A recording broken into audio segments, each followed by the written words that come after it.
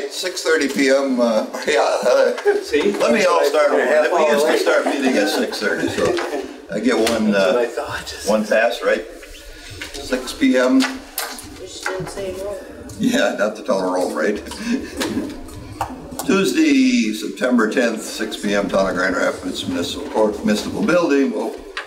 Agenda item will come together and open at this moment. There we go. First item on our agenda is to approve the minutes of the April 12th, 2013 Town Board. Any questions on those, folks? I'll approve the August 13th instead of the April. I'll second that. Is that what I said, April? Yeah. Very good. Sorry about that. And there was a second?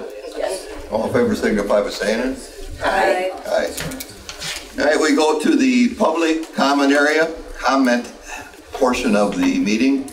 People wishing to address the item will be limited to 2 minutes each. Public comment limited to a total of 30 minutes. As different as to the last meeting, you may stay in your seat or rise from your seat. You do not need to move to the podium. If you wish to speak, please announce your name to the board members and rise. Yes, sir. Is this the only opportunity for public comment, or do you want it under the actual item? This is the portion that you have for public comment, yes. Okay. So go ahead and speak to it if you wish. Go ahead. I'm Mike Springer, and I'd like to address item 8 on the agenda. I was at the legislative committee meeting, as many of you know, last week, and afterward had a nice discussion with a couple of the board members and some safety folks, which I thought was worthwhile. But after that meeting, I went out in the township and was paying attention to the number of fire numbers that were visible, the ones that weren't. And it seemed to me like that there was a majority that were in compliance. A majority of those addresses that you could see, whether you were in subdivisions or out in more rural areas like on Griffith 48. And I guess I'd like to urge the board to give longer consideration to what we're doing here. I would say at least 2/3 to 3/4 of what I saw were in compliance. And it would seem unfair to me to cause an expense for the 75% that are in compliance because of the 25 that are not. It may be more worthwhile for us to urge the ones that are not compliant to do so. I talked to a number of folks over the weekend as well that found they weren't in compliance, but said, you know, if somebody would have reminded me, I'd have put new numbers up. And I think it's just something you get used to when you go into your home every day. The second point I wanted to make is that in doing the calculations on this mandated numbering system, it looks like it's going to be over $100,000 plus the installation costs. And in these economic times, regardless of where you live, $100,000 is a lot of money to take out of the township. And I guess to look to folks to spend that kind of money to create safety for some folks that might comply if they were just asked to, seems to me to be unnecessary. And I guess the last point, even if we did go ahead with this mandatory numbering system, placing the numbers in each yard, that's no guarantee of continued compliance. The day afterward, things will look fine. Whether they're red, blue, or black signs, they'll look good right away. But someone said last week that the life expectancy is 10 years. And I would argue that the folks that are not in compliance now will likely not be in compliance down the road. Their signs will be rusty, fallen over, and an eyesore for the town. And when we're trying to bring folks to our community, I think that would have a negative impact. So I'd just like you to consider those points before you make your decision. Thank you. Anybody else wishing to speak? Mr. Chairman, I'm Jeannie Fairman, and I also would like to speak on item number 8. I guess I am in favor, from a safety standpoint, to us having that ordinance.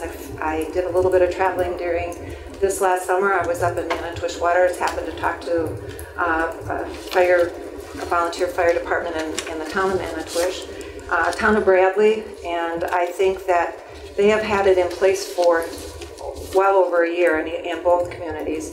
And it is definitely an asset for firefighters. They explained to me that very often they have volunteer fire, all of them are volunteer in those two departments, saying that they have young kids coming, or young men and women, I should say, coming in, joining the department, who are not familiar with the area, and you definitely zero in and you know. So if there's a new road, new subdivision, Like in my subdivision, we all have house numbers, but I don't know how visible they'd be for a firefighter coming in trying to locate 3211. I mean, you'd have to have a light to distinguish which house was which house. If, in addition to that, if the board decides not to have a ordinance in place, I wish that you would at least set some standards for those of us that would like to have one. I am willing to pay for it. I think they run around $35. I think I could have someone install it or install it myself. Because if I want to make that 911 call, I want to make sure that someone's there. So for me, I think it's an important issue. Thank you. Anybody else? Lance? Yes, Mr. Chairman, I guess I would kind of reiterate what Mr. Spranger stated. We are generally a continuation of the city of Wisconsin Rapids based on the population density that we have. My concern also is that we make this look way worse than it is, and I can tell you from experience, I had the conversation with our emergency management office. There may have been an isolated incident, but there has not been any consistent problem finding or locating addresses, and that was with the direct communication with the Director of Emergency Management yesterday. He said, we're probably solving a problem that doesn't exist. But this is the board's consideration, but I think that I guess what I've heard from the people that have called me is take some time and look at it before you jump in. Thank you. Go ahead. Shirley? Yeah, I too, of course, am against this. I guess also I'm confused. I thought this was going to, at the legislative committee meeting, this was, the attorney was going to look at the Wood County ordinance, and I was surprised to see this on the agenda tonight. So I too don't think we need this. I would hope that the board would reconsider. I think we got more pressing issues than having to deal with this. Right.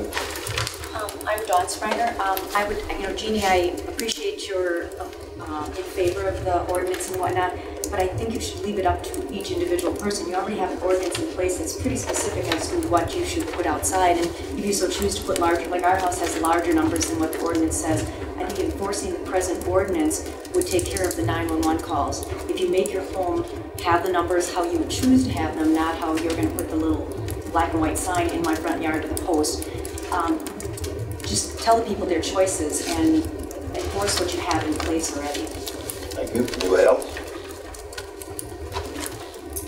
Ron? Go ahead. Thank you, Mr. Chairman. My name is Ron Hett. I guess in general, I'm not in favor of these fire numbers, but when I'm trying to get along, I guess I can certainly see a need for them.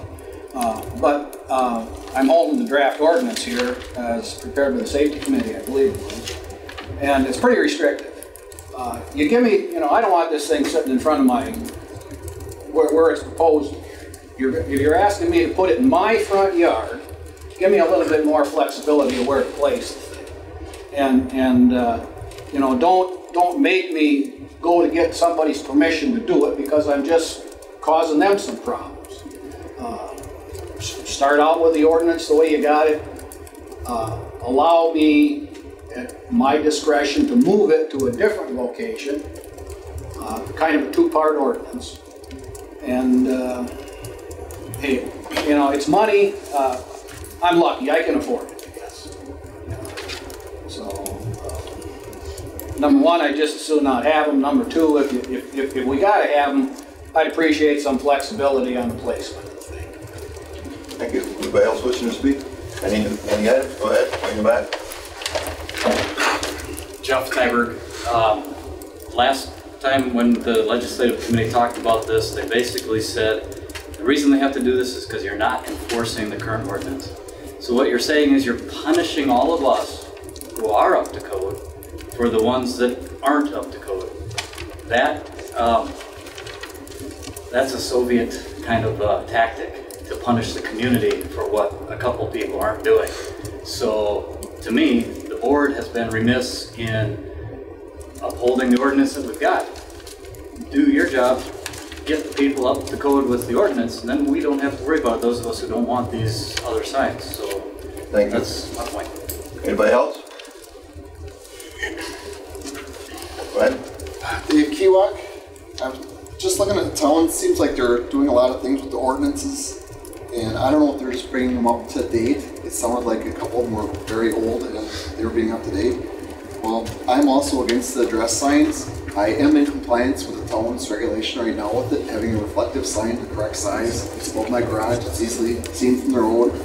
I agree that there are people that are not in compliance, and I guess I'm kind of curious if the town's considering hiring an ordinance officer to go around and enforce all these things once it's done.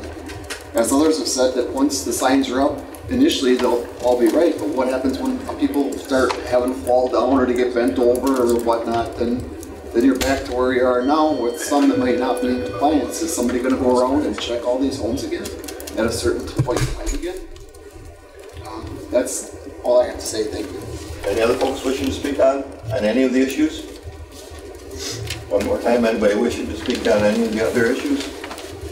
Hearing none, it's 12 minutes past 6 o'clock. We'll then go to the regular items on the board. First item will be the monthly reports from the fire department. Don Bone, fire chief, is in training right now. They are meeting with the beer and mill with several departments to go over safety work in the beer and mill, so you will not have a report to us tonight. Do you have it, Ken? Yep. Go ahead, please read this report then. We are currently staffed with 53 fire EMS members, 6 EMS only members, a total of 20 members trained to do EMS in the department. We are currently looking for members for fire and EMS. If you are interested in our community, in the communities we service for fire or EMS, please stop by the fire station and see Chief Bone.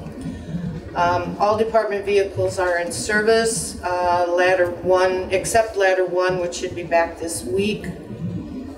Since the last report, the department responded to 29 calls for service, which were 18 EMS calls, 4 grass fire, 1 gas leak, 1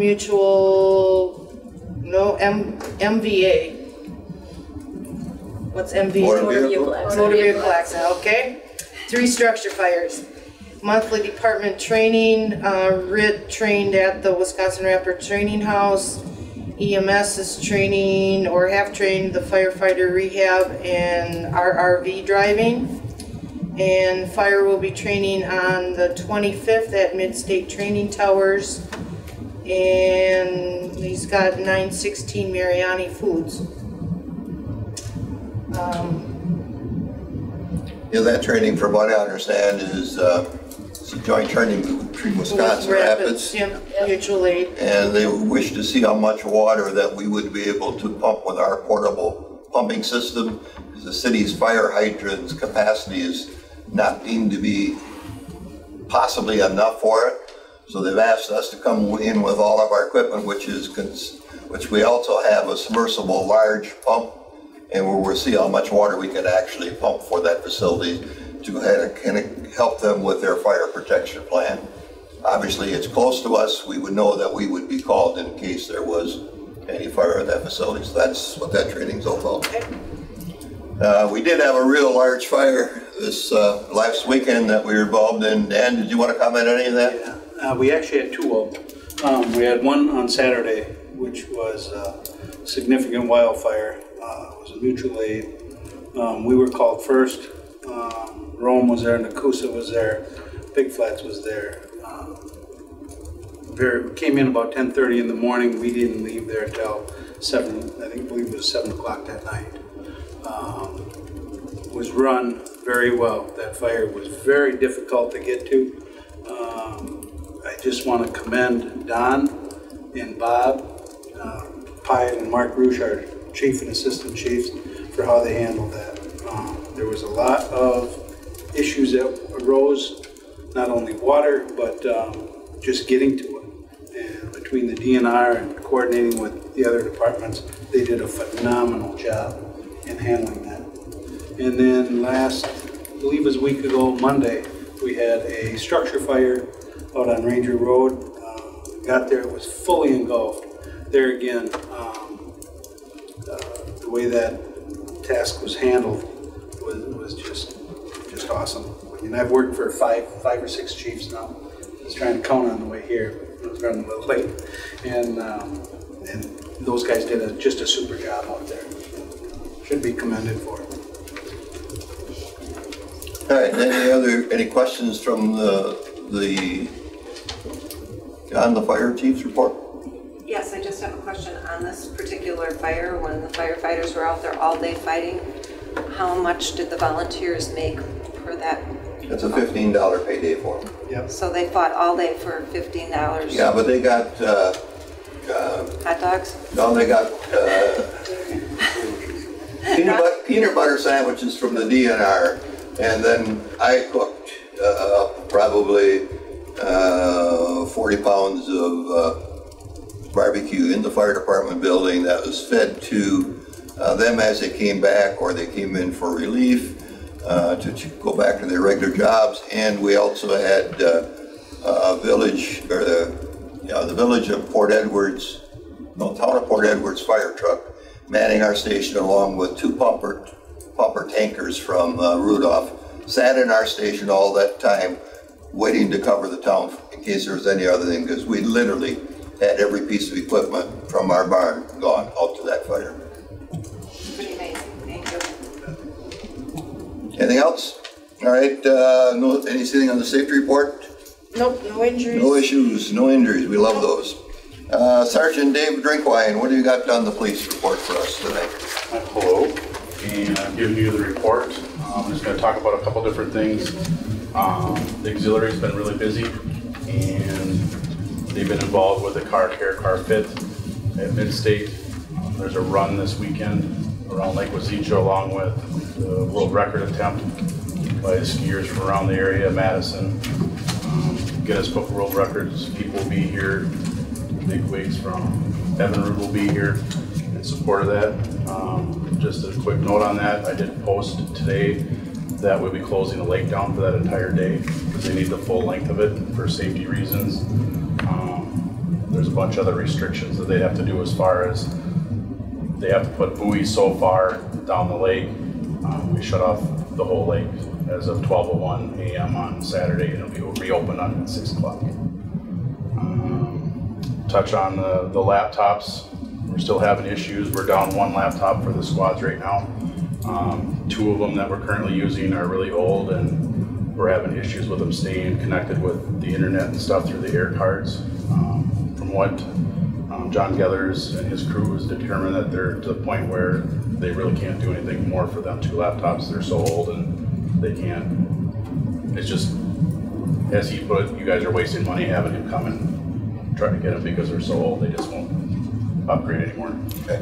I just want to put out a safety deal that there's a lot of people walking around and riding bicycles yet.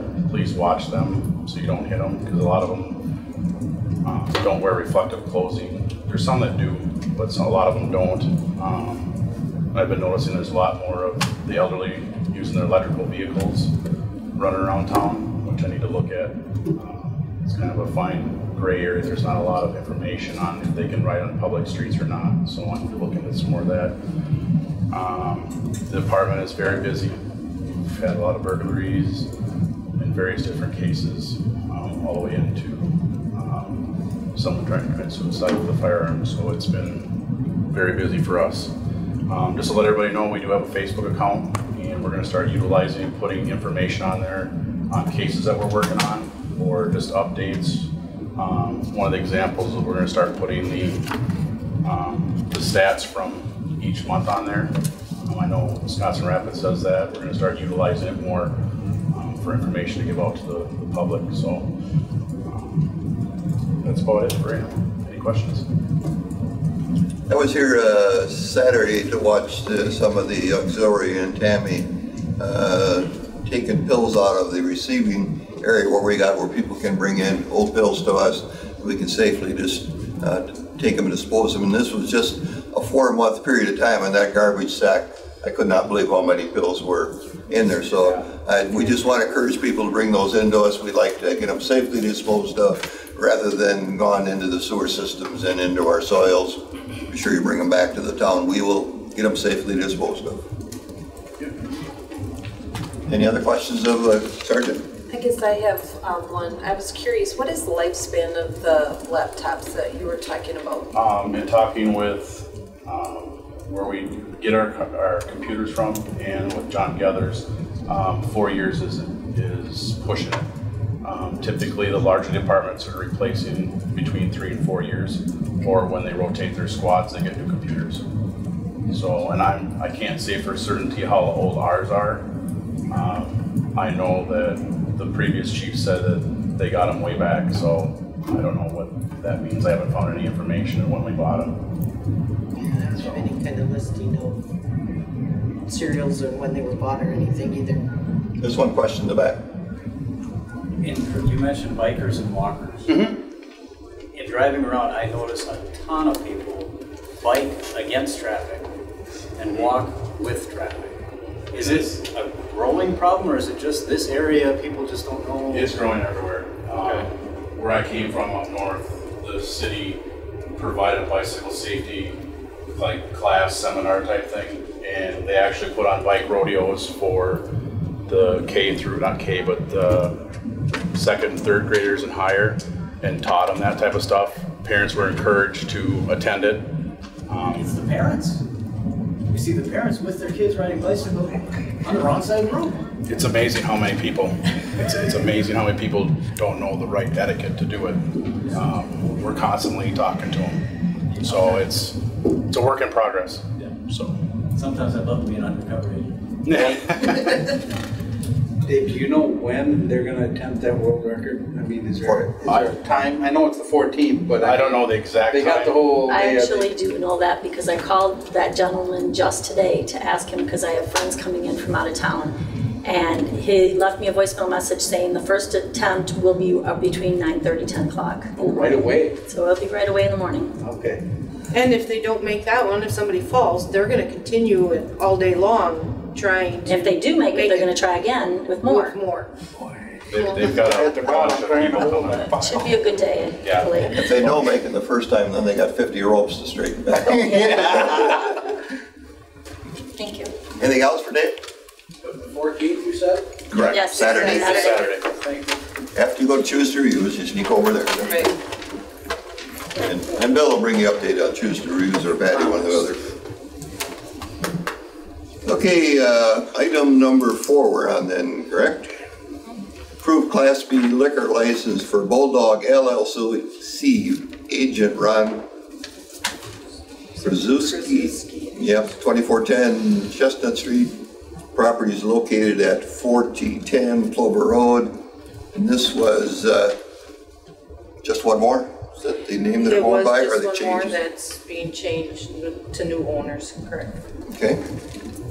And background checks have been done on everybody, and everybody is fine on background checks and I'll make other codes. Is the building in compliance with the fire department? Don did his check, Yeah. and it was just one more, so, yep. Mr. Chairman, I'll make a motion to approve the Class B liquor license for Bulldog LLC. I'll second it. Motion Kathy, second Dan. Further discussion? Hearing none, all in favor, signify by saying aye. Aye. I'm an aye.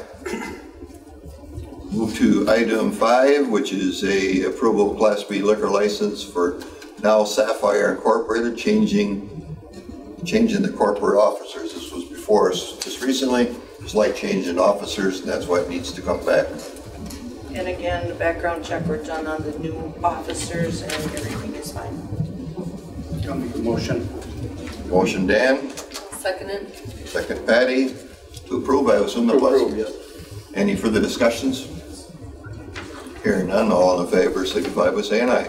Aye. I'm an aye. Any opposed? No opposed.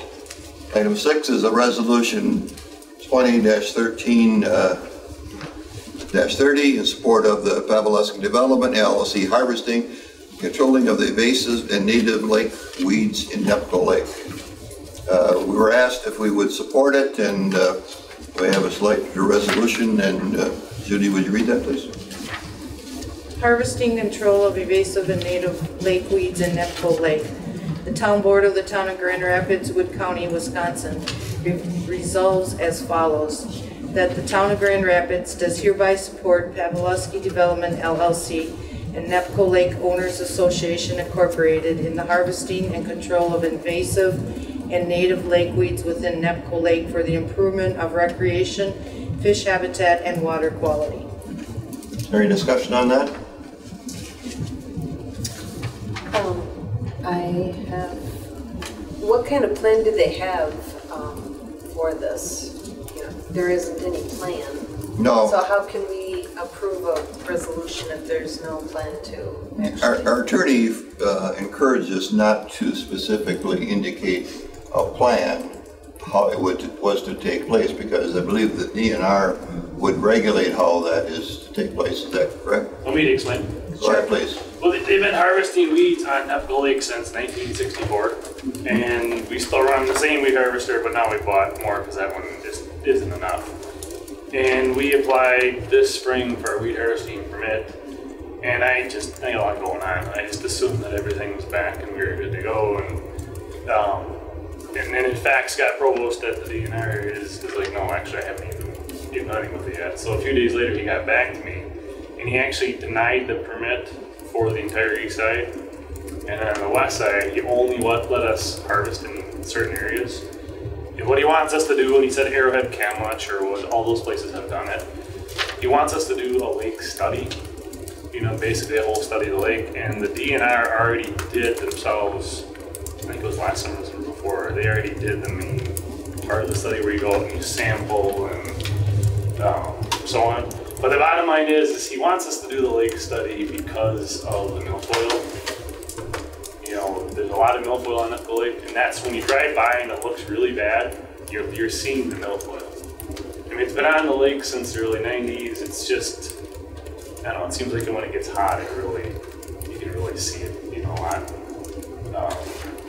But he wants us to do the lake study to, you know, understand why the lakes, you know, why the weeds are there, I think. You know, it's a whole it's like a $30,000 process that we're gonna have to go through.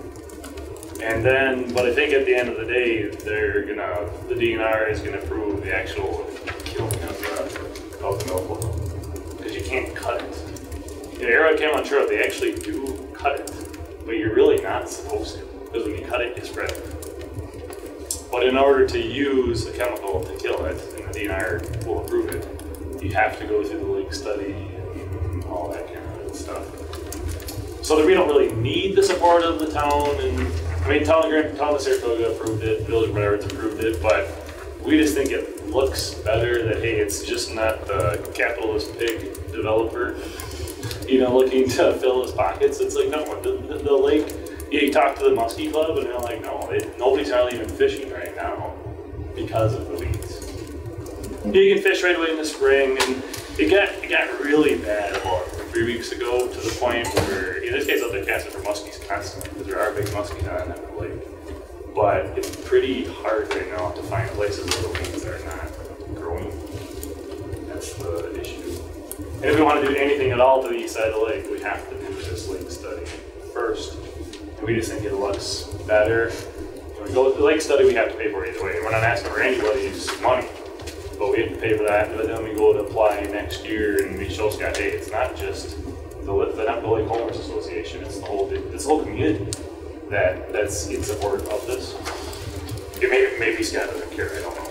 We just think it looks better. All right, Bill, you had your hand up. Yes. On June 12, 2013, you requested the permit from Scott Provost. Okay. And, you know, this is the only lake in the area. Every one of Portage County lakes, every lake here has had a lake management study on it. I'm a part of the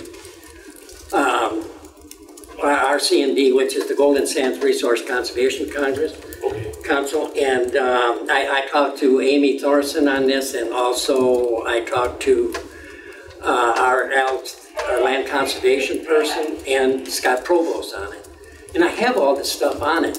And their concern is, and you know, Wood County itself has the park on it, and I would like a very clean lake and everything, but you know, my advice is the fact that I think we're opening up the door here. You know, this resolution, I believe, could just skip your name and it would be what everybody wants. actually, is a good, clean lake done properly. And I just think we're opening up the door here for any development or any group or organization that wants to do something to get the permission of the town. We can't really give you the permission. That's my thoughts. Any other comments?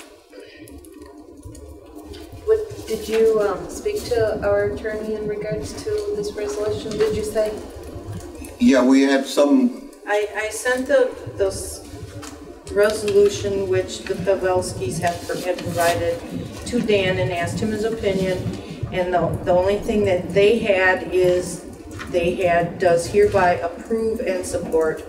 And Dan said the town does not have the authority to approve anything, so he suggested that we take the approve out. Okay. So we are supporting them in their efforts to get a permit is the only thing that the resolution is doing. So that was Dan's comments. Because the lake is almost entirely into Village Board Edwards. Yep. I mean, Grand Rapids is just, I mean, Just that one little section where we hope to have a bunch of homes someday. I mean, as far as the actual water is concerned, it's just a tiny amount. I mean, almost all of it is the Village Board Edwards. Any other comments? Mr. Chairman, I'll make a motion to approve Resolution 2013-30 as presented. I'll second it. It's been motioned by Kathy, seconded by Dan. Any further discussion? Hearing none, all in favor signify by saying aye. Aye. Aye. I'm an aye. Any opposed? Nay. One opposed, Bill. Thank you. Thank you. I'll get you a copy, Neil. Okay, item 10, discuss drafting policy to have consistent. Well, I checked tonight. I checked tonight off for a purpose. Somebody was talking about it, so now I want to jump to it again. I need one of those teleprompters. Yeah. 7, discuss giving Kellner Knights approval for use of non-developed road right-of-way in the south end of 76th Street between South Circle Drive and Grove Avenue for snowmobile trail. They asked us for that last year. Is there representatives from them here tonight? You want to speak to the reason why you're asking for that? Well, currently, my name is Dan Gook. I'm the president for the Kellner Knights. Currently, the trail system that comes across Wazeecha and continues north where this crossing is at Grove Avenue, basically goes through someone's private property right there behind the garage, kind of close quarters, and continues to a ditch to the 76th Street that's mentioned on its way to Cross W, actually. That's a state corridor for the not only for Wood County but for the entire state. And our goal would be is to the property changed hands, and our goal would be is to just try to put a better footprint and keep off of any private land if we can, and this would be utilizing some township property, using the right-of-way that's actually not being utilized right now, a street that doesn't come through all the way, and trying to be a better member of the community there. So that's the reason behind it. Last year, we just weren't able to follow through in time to get probably all of the material to you, and well, for what it's worth, one of our club members became ill that was working on it too, so it kind of fell through for a little bit on the planning on our side. So no, and in the meantime, I was contacted by the family that was dealing with the property on Grove. That's where the trail crosses right now. There's a ditch on the north between on the northern edge of that property leading up to W that basically is a ditch, and in the old days the older, smaller grooming equipment would fit through there. Well, today it doesn't. It's passable. The grooming equipment can make it, but they can't do anything with the trail because of the ditch, and the drag is wider than the ditch is. So it just rides on top. But so we would be utilizing, staying off of a couple of different pieces of private property and staying on township property and utilizing land there that would be that thoroughfare that we're talking about on 76th Street. So. Any questions on it, William? At the last year when this was proposed, the police chief at that time said that he thought we should table this or get further information. He thought we should have heard from the landowners, and I did call some of them and told them this was on the agenda, and they had no comment. So I don't know if they contacted landowners in this area or not. At this time, we didn't. Dimensions wise, I think the right of way is 66 feet. After talking to a few of the town folk, like Rick Austin, I believe, on the crew, maybe an 18-foot path, which would leave 24 feet of woods on each side, is to be a buffer and kind of respect those neighbors on each side of that thoroughfare. The club also is willing to put, more signage and whatnot between speed limit and quietness, loitering. To keep people from, any motorists from, being a distraction in that area and try to pass through that area as quickly as they can. That is that's a tough spot for us, being in a, I don't want to say a metro area, but where the trail system comes through a lot of residential area. Obviously very common up north, where the culture is just part of what they live that culture every day. The snowmobiling community is it's a big deal.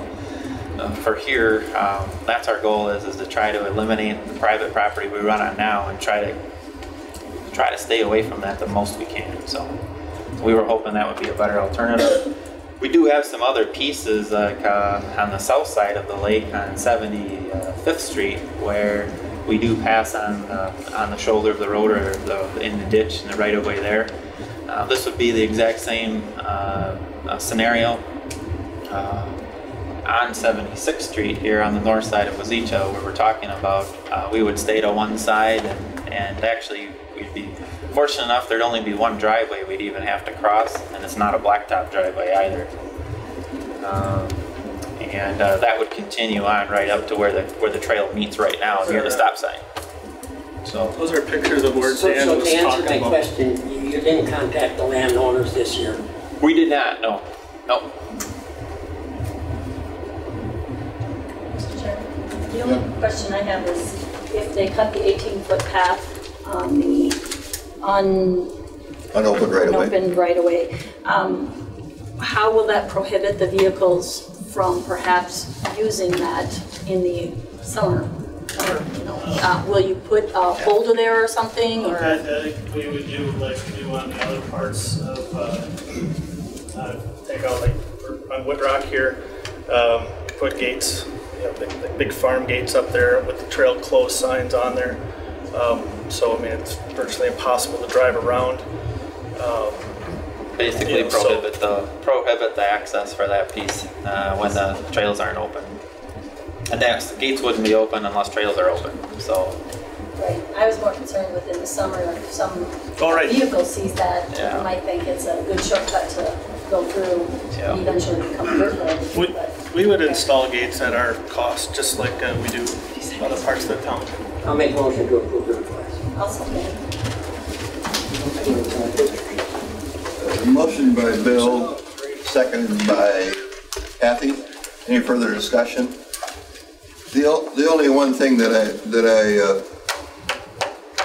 wanted to note on it, that this town has looked at this road in the past, and it is somewhere down the town's plans to reopen this road because it would make better services for fire and EMS depending on where we're coming from. It's just a small road, and then someday it's likely to become an open town road. So you're saying we don't collect gas tax on it now? We do not. It's unopened. Any further discussion? Hearing none, all in favor signify by saying aye. Aye. Have an aye. Any opposed? All right. That was 7, eh? That's correct. All right, moving to item number 8, discuss drafting and publishing requests for proposal for purchase and installation of 911 reflective emergency signs, I want to make a comment first. Patty, first off, thanks for providing that document to us that indicated that the county has an ordinance in place already. I just this afternoon met with our attorney, and he did confirm to us that our ordinance that we have is unenforceable. He says the county ordinance trumps the town's ordinance because it was tested in a couple of court cases, Liberty Township versus whatever. So the long and short of it, I would be moving to drop this, and then I would ask Supervisor Clendenning, because he's on the county board, to find out what the county's plan is, if they're going to enforce their ordinance, or if they are not going to enforce the ordinance, because it appears to be in their ordinance there's an enforcement piece.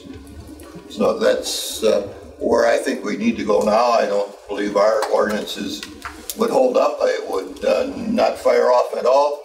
So I would be moving to table that item. I will second your motion. Motion been made and seconded to table. Any further discussion? Hearing none, motion is tabled. Like I said, I didn't need a discussion on tabling it. All right, so we are not moving ahead.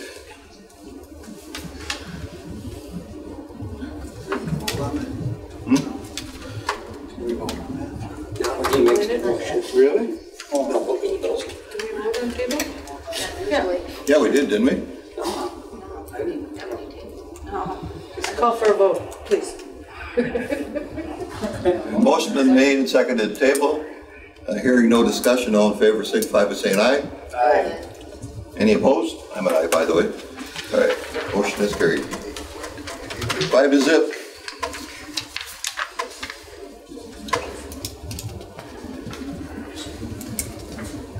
Item 9, discuss purchase of cul-de-sac and Balsam Circle by the town. It's a circle that we looked at earlier this year on our rounds.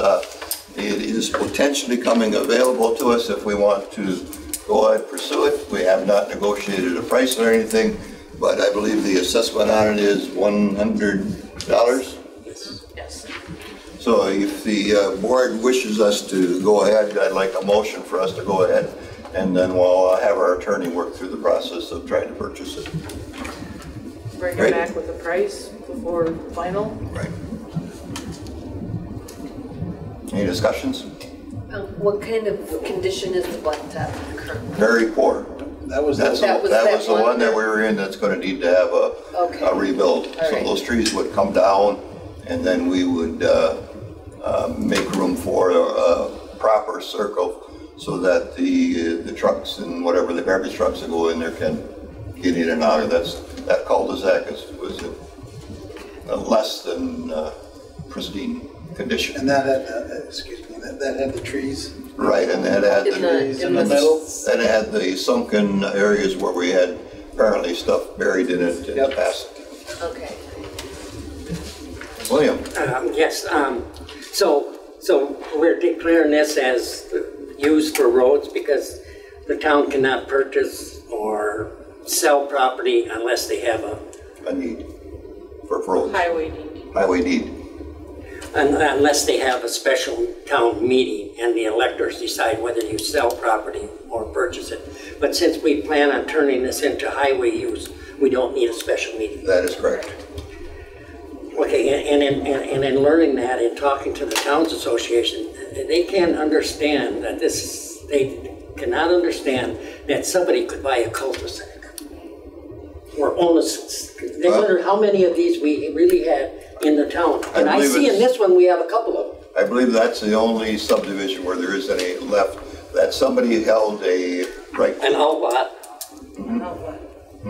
We bought a couple of those in the past already, Bill. Good. So does this bring any road aid to if we purchase? No. Okay. No, it would be nice, but. I know, yeah. Yep. If a motion is made by you to approve it, could a limit be put on it? A price limit that, up to a certain amount that if somebody negotiates with this gentleman and... The only thing about that you typically don't like to put your hand on the table That's and true. tell what we're willing to do. I think we need a offer from him, what he's willing to sell it to us for, and then we would need to discuss that in closed session, as I recall. Bill? Yes, Rick Solomon said he wouldn't pay nothing for it, and he would have him recording the deed. Because recording the deed is probably worth more than the property is. So he said that the guy wants to give it to the town, fine, but he's got to record the deed. I think there's a lot more to this than just that. So what could that be? I don't know. Is the issue at hand here, though, whether we want to pursue negotiating with him, whether negotiating means exactly as you described, Bill, or whether negotiating means we pay assessed value. But we're looking here to make a decision on whether or not we feel it's prudent for us to pursue this cul-de-sac. And if we do pursue it and purchase it, then we can rebuild that road to town standards. It's not worth our time putting any money in it right now because we could not even hardly get a blacktop machine around the corner. Where do you put the snow? Where do you put the snow in that cul-de-sac? Rick, you here? Yeah. Where do you put the snow in that cul-de-sac? On his I land? go in and I go out, and that's all I can do with it. It's a half a path. It's why it's the most miserable cul-de-sac in this town of all. It's so tight, I think the guy should give it to us. Maybe you will. The limbs of the trees slap the windows and the mirrors when I go through there. And Just one more comment. I thought years ago, and you probably may remember, Bill, because it goes back way long ago, the roads needed to be brought up to specs of the town before the town would take them over. And that was typically in the case of a county giving a road to us, and that was a case like Lake Avenue, where they turned a road over to us. That road was repaired first to standards, which is now since long gone, right, Shirley? So Lake that- Avenue.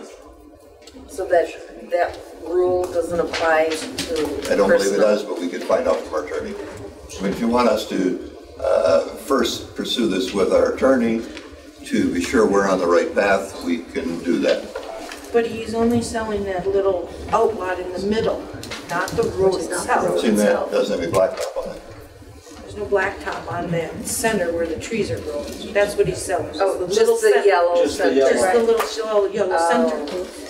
He owns that, it's considered an outlot. All right, I'm telling you now. I thought we were purchasing the whole No. blacktop and the whole works. No. Okay, The road is ours. okay, all right. Mr. Chairman, I'll make a motion to pursue negotiations to purchase Balsam Circle. Motion by Kathy, second by Dan, I believe. Any further discussion? Hearing none, all in favor signify by saying aye. Aye. Aye. I'm an aye, any opposed? No opposed. Okay, item 10 is discuss drafting policy to have consistent enforcement of regulations of maintenance lawns in the town as required by ordinance 52 zoning, 52.3 general provisions, K, yard regulations. We have a regulation that says properties must maintain their lawn when it gets to 8 inches high. I've had several cases where citizens reported to us. We took the information to the PD. This general process, Dave, that was in place prior to Sergeant Brinkwine's policy was to give the property owner 30 days to come in compliance. Those 30 days typically went bye-bye, and then we had another 15-day notice before you're going to get a ticket. So now we got pretty much all summer gone, and now the grass went from 8 inches up to, in good weather, to whatever. We continue to get our eyesore, so it was my suggestion that we cut the initial time frame down to 2 weeks, 15 days. We need to find out who the owner is. A lot of the times, it may be an abandoned property and we have difficulty finding the owner, which in one place we took us several weeks to be able to identify the actual bank that owned it. But once we did get in contact with them, they were relatively reasonable in taking action. But if we cut our time frame down to 15 days, and then one more week to come into the final before we issue it. I think we would keep our citizens a lot more happier when we see some of these properties that have been left behind and are just going to pot. So that would be policy only, and would be direction to the PD to follow up. And Bill, you had a comment? Yeah, yes, so let's just take in some subdivisions, they have natural areas. That's not considered it. And some people own 2 lots and don't mow the other lot, although it's a combined lot. So how do we distinguish? So it's combined on one property? Yes. So both lots have to be mowed? I think it's a primary residence is what we've been. Okay, but how do I know what to mow? Well, you got something like that? Yes. Buy some goats. Buy some goats. Can't have farm animals in residence. Mr. Chairman, I had some questions too. Yeah, go ahead. I was asking Sergeant Jane Coyne earlier about what is the intent here? Is it to develop a policy that pertains just to this portion of this ordinance, or are we intending to develop a policy that the police department would use to enforce any violation of any ordinance? And with that in mind, I'm thinking this item perhaps should go to committee level and discussed with the police department, further develop a policy that actually be sitting here in front of us instead of discussing that maybe we should have a policy in place, because all of our other policies are in written format, and then bring a policy back here that we would actually have to read in advance and to be approving. So having said that, I'll make a motion that we send this to the Public Safety Committee. I'll second it. Motion Kathy, second by. Because you're not on this Public Safety Committee. Second by Patty to move to Public Safety for their review. Any further discussion? Hearing none, all in favor signify by saying aye. Aye. I'm an aye. Motion is carried. Unanimous.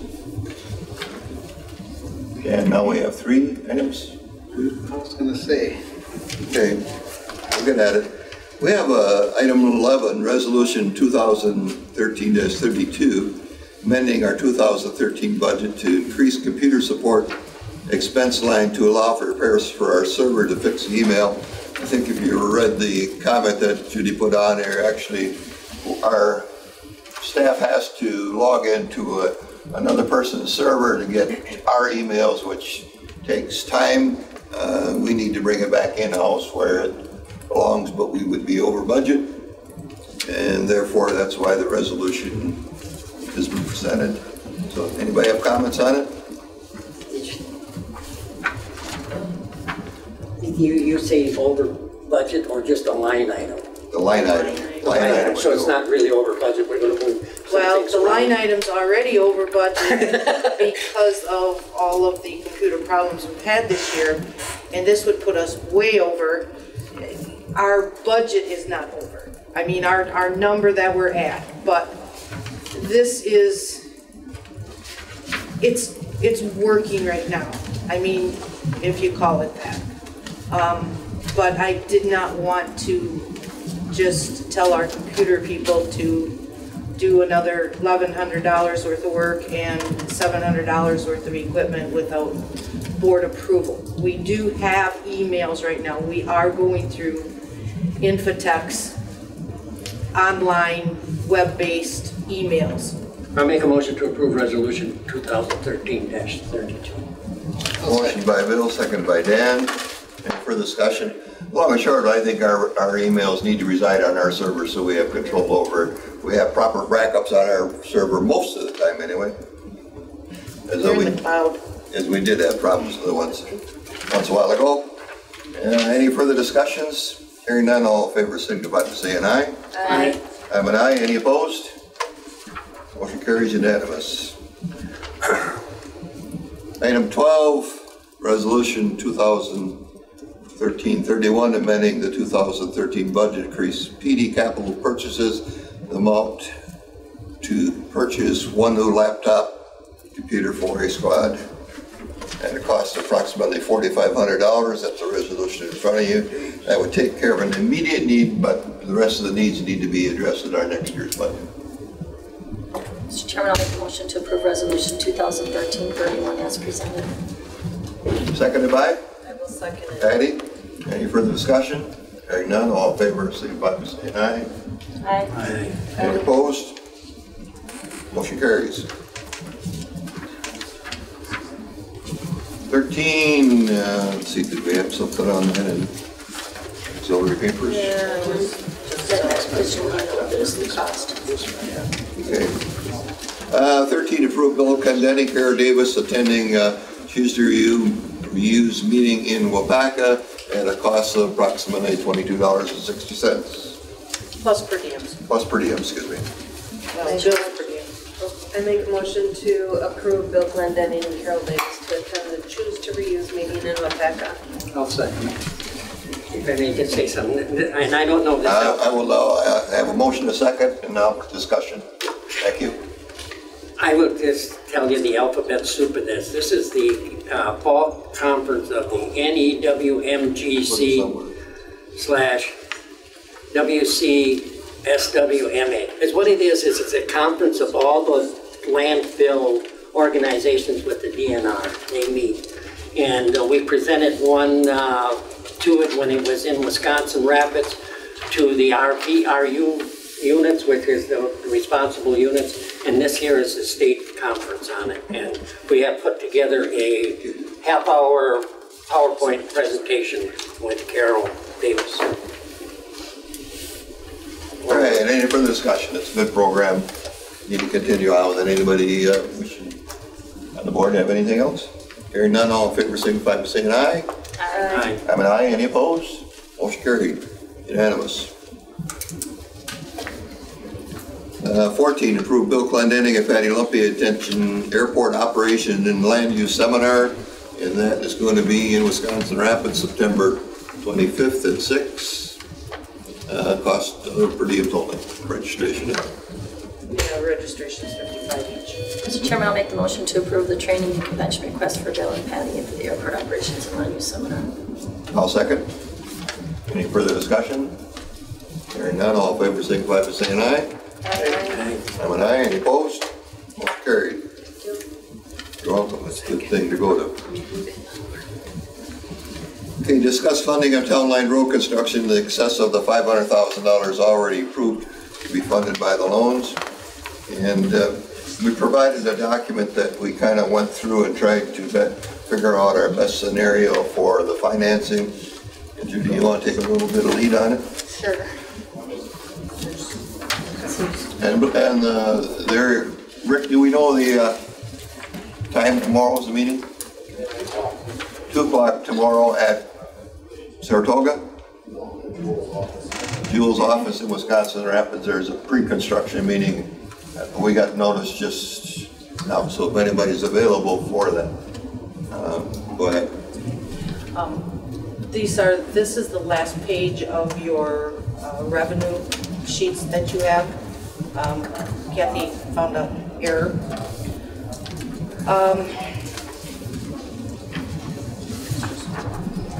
Okay, the Town Line Road project would be $901,774. We do have a loan approved by the board and approved by the local government, a 5-year loan for $500,000. That leaves us $401,774 left to finance. There'll be approximately $190,000 left of the road construction budget for the year, which brings us down to $774,000 that we need to pay for the Town Line Road project. So if we take out a 1-year loan at this time, for that $211,000, that would make our payment due in 2014. Our other loans are paid off. That would be our only loan payment, which would keep tax levy wise as far as adding to the levy very, very similar. Yeah. We are already approved for the grant, and our share of the grant for the Town Line Road would be $316,697 that we would be getting back from the state. So but I don't know when we're gonna get that back. Sometimes the state works fine. Next time, actually, I just received within the last 2 weeks a final statement from them on the rebuild of 48th Street and the bridge here. And that was prior to 2007 when I started. And so, you know, I'm not guaranteeing that the state is gonna have the money back to us this year, but I would assume that with a grant, we should have it back next year. So when we get that back, we would have that to pay off, make our loan payment, and we also would be putting $104,000 back into our general fund. So what little interest we would pay on that 1 year time frame, and actually we could pay it off before it's due and save interest. But all of everything is covered. I did a rough estimate of end of the year expenses and end of the year revenue, which is what your spreadsheets are. And the new one that I just gave you, that final sheet, I had a slight mistake in there. And the sheets that I've given you said that we would have about $185,500 would be our deficit in our 2013 budget with our end of the year estimate.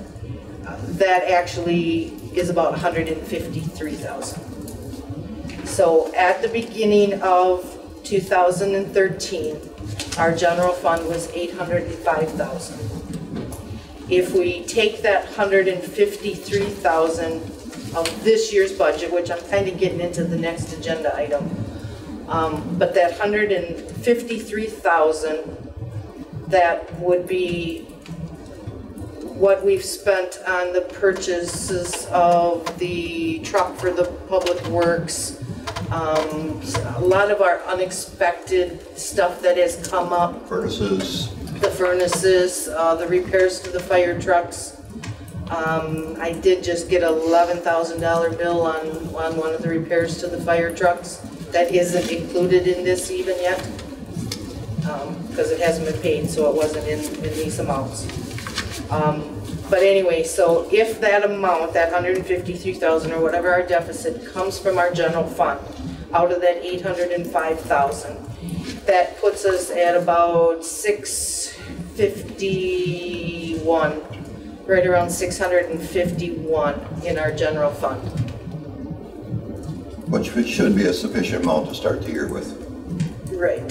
But then we go into where we're gonna add that extra $100,000 back in when we get the money from the state. So our general fund is gonna fluctuate a little bit, but we're still sitting at a nice number for them.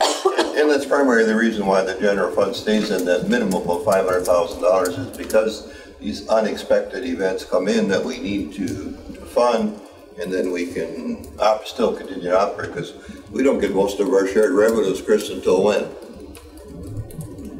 Next month? November. Yeah. November. So I mean, our $260,000 or $70,000 worth of state money really doesn't come to us until it's almost the end of the year. So that's why we do need to carry a surplus to start the year out, is otherwise we would be having to do short-term loan borrowing, and that's not a good practice. So what do you need on 15 and 16 do kind of go together? Yeah, they do. They do. We need on 15, we need a motion to, well, using my numbers to take out the 1-year loan from a local bank for the $211,774. That should be the motion. That funds the balance of what we need with the $500,000 loan we've already secured. And it's what we've discussed in previous meetings. We talked about funding. So we just need to... I'll make a motion that we take out a 1-year loan for $211,774.65 for Town Line Road. For Town Line Road project. I'll second that. Second, motion Dan, second Kathy. Further discussions? Hearing none, all in favor signify by saying aye. Aye. I'm an aye, any opposed? Motion carried. So, again, on 16, we want to review the year-end budget estimates. Discuss how to fund the overage of the budget due to unexpected expenses.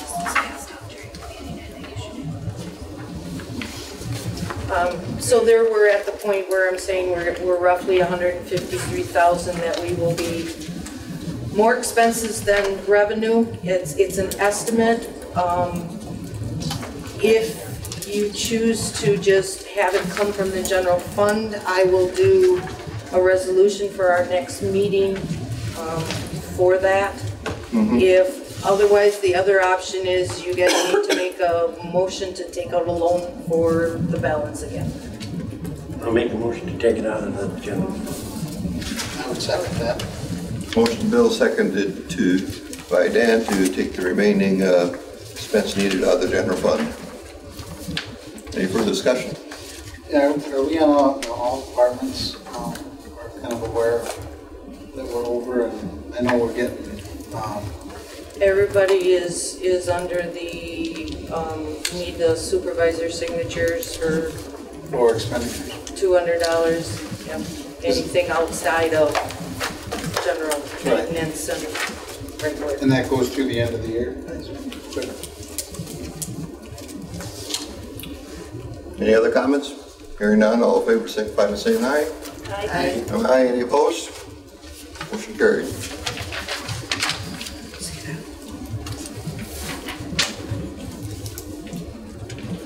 Item 17 is discuss the disbursement vouchers. Any questions?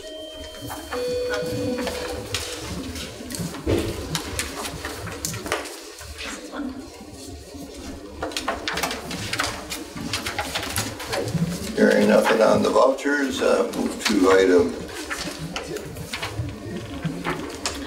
18, operator permits. You had a new revised one, which has 2, 3, 4, 5 1-year and a 1-year with 6-month review. Mr. Chairman, I'll make a motion to approve the 1-year operator license applications for Melanie Gallick, Angela Klisch, Curia Malcolm, Jerry Michelson, Carrie Nicolay as presented, and to approve a 1-year license with contingent with a 6-month review for Stephen Gallick upon the recommendation of the police department. Second motion. Motion Kathy, seconded by Bill. Any other discussion? Hearing none, all in favor signify by saying aye. Aye. I'm an aye. Opposed? 19, reports from committees. Move to Public Works. Rick, anything going on? We have a large pile of brush. Did we get in contact with that grinder yet? Yes. Are they coming to get it? Catching up on other stuff. Okay. So we have a party that is going to come in and grind all the brush that we picked up, which was pretty large, or people deposited, and it's going to be no cost to the town. So they'll take it off our site and turn it into chips or whatever. Are they going to chip it for the town, or are they taking the whole thing? No, they're taking it and using it as boiler fuel, I believe. Okay. I noticed that they're still bringing in. Yeah.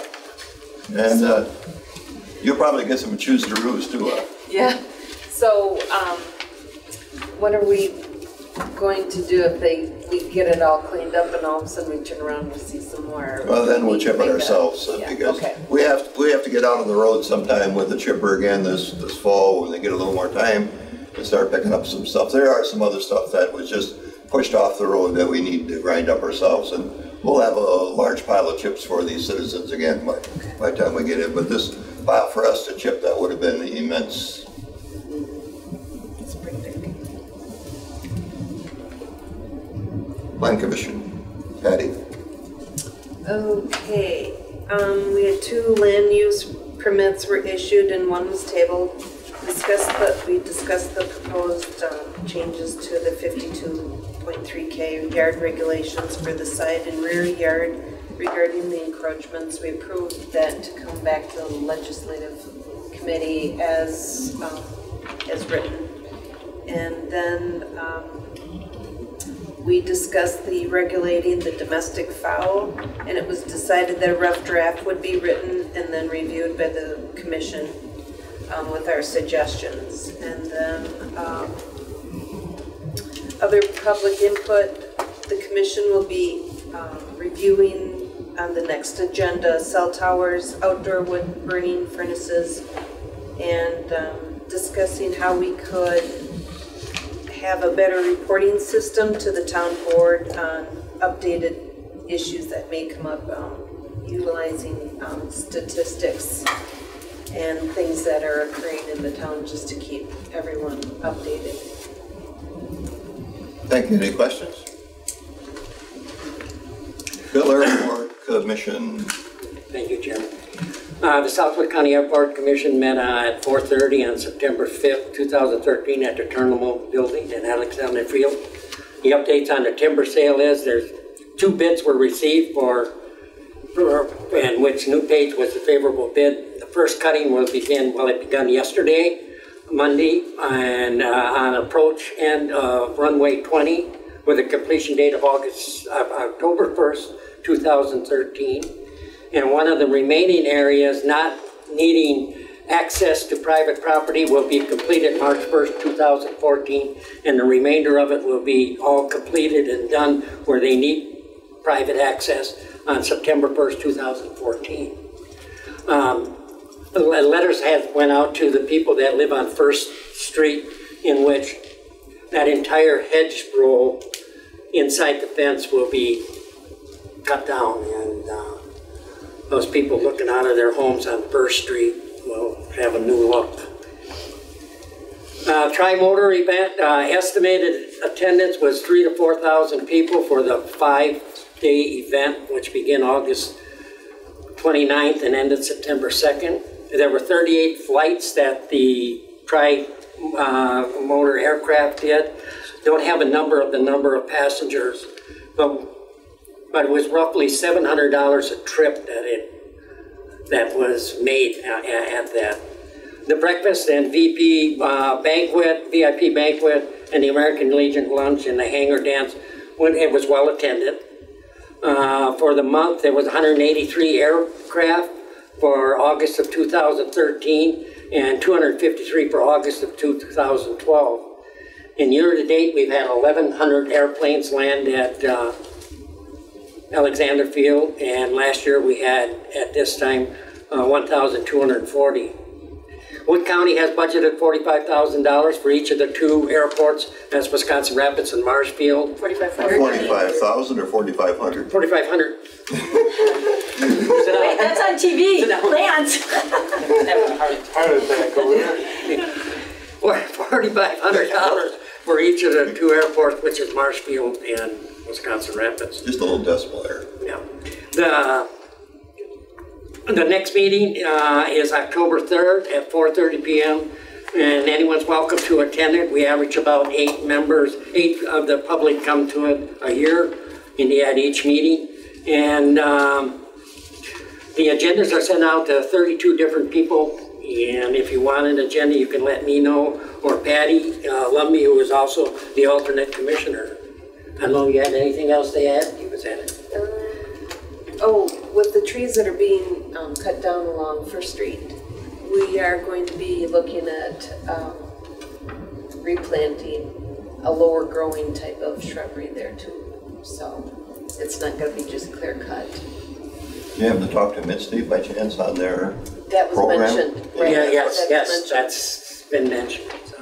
Anybody got any questions? That's it. Any questions? Bill, I have one. Did you get up on the plane ride? No, I didn't.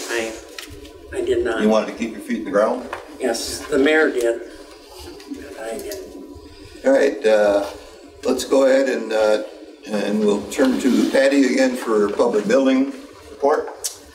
We did not meet, but we are working on getting estimates for the repairs that, with our last July meeting, that needed repair of the buildings, the town garage, the municipal building, and the fire department. So we're getting numbers for the budgets so that we can get things repaired. Okay, any questions? We do have some issues with some of our buildings. We're starting to see some fascia starting to get weak on the fire station building and possibly a roof. So I guess you can own buildings without expecting to have maintenance at some point in time. So we'll have that, and those will become a budgetary item. Patty and I briefly talked about developing a capital improvement plan that would go out 5 years or more to try to stabilize, to help stabilize the budget so the budget can be used every year in a manner that would help us support the most appropriate items first and then move down the list to fix the other things. Thank you. Anything else? Recycling solid waste, Bill? Now I want everybody to remember that on September 14th, this coming Saturday, we're having our Choose to Reuse. I want to thank the newspaper, Daily Tribune, for having an article in there today, and also the Public Works for cleaning out the building and getting it ready. So a lot of items. I have stuff in a storage unit that people had to drop off before they left, and lots of items. I'm not going to name them because the crowd will come over to my house first. Please come, and don't forget the water ski show. I don't think that's what it's called, but A water ski attempt for a world record. World record. Book attempt or Pyramid world. 900 horse motor. Right? 300 horsepower. Yeah, So 900 they're horsepower. going to start setting up at 7 a.m. that morning. They'll have safety meetings with their people starting about 8 o'clock. Meet with all the teams about 9. Hope to have the first attempt on the water, like Kathy said, around 10 at the latest. And then they'll continue from there. They're going to shoot for 60 people. If they're successful there, they'll try 72 people. That's about 2 miles of ropes in every attempt. One boat? One boat. One boat. 300 horsepower. 900 total horsepower, 300 horsepower. All tricked out. Hope it can stop. And if not, we will then move to supervisor comments. Or board comments. Chris, anything tonight? No, sir. Kathy? No, sir. Judy? No, sir. Bill? No, sir. Man. Boy, am I getting treated nice tonight, huh? Tell ya. Come on, Dad. Now I Jazz me, get me, come on. No, I had to. All right. First thing regarding that fire on Saturday, special thanks to Arnie. He did spend all day down there with us. Also, whenever somebody came back or whatever, made sure they had something to eat, drink, and cleanup. Cleanup was it was a mess, and he was right in there with us. So thank you, everybody. Appreciates that. I did have a good conversation today with Rick Merton again from. For the Reggie. The county did approve the $50,000 in funds, but $19,500 of it will go to Heart of Wisconsin and $31,500 will be going toward the Reggie project. They are moving forward on it, and things seem to be progressing nicely. He's going to keep us updated as things come along, so they're really excited. They have had some very good discussions with area businesses who are in supporting it and want to help out where they can. We also met with the YMCA regarding they are pursuing the, I guess it would be called the Aquatic Center. They did visit 3 different communities who have these aquatic centers, and they're trying to see in which direction this area wants to go. It's kind of a multi-community effort between Port, Grand Rapids, and obviously the city. So they like this, like what direction that's going. Other than that, that's about it. Okay. Eddie? No, sir. Oh, sure. You need to one. Well, I do. And this afternoon, afternoon, the Fire Chief Don Bone and I and the State Fire Marshal and the State Building Inspector met with our attorney Dan Wood to discuss actions on a commercial property. Attorney Wood commended Chief Bone in the process. We will be setting up an additional meeting with the party, which will be scheduled very soon. So I just wanted to update the board so you're aware of an action that we're involved in. Motion to adjourn? A second. Okay. Anybody have discussion? Hearing none, all in favor signify by saying aye. Aye. Thank you.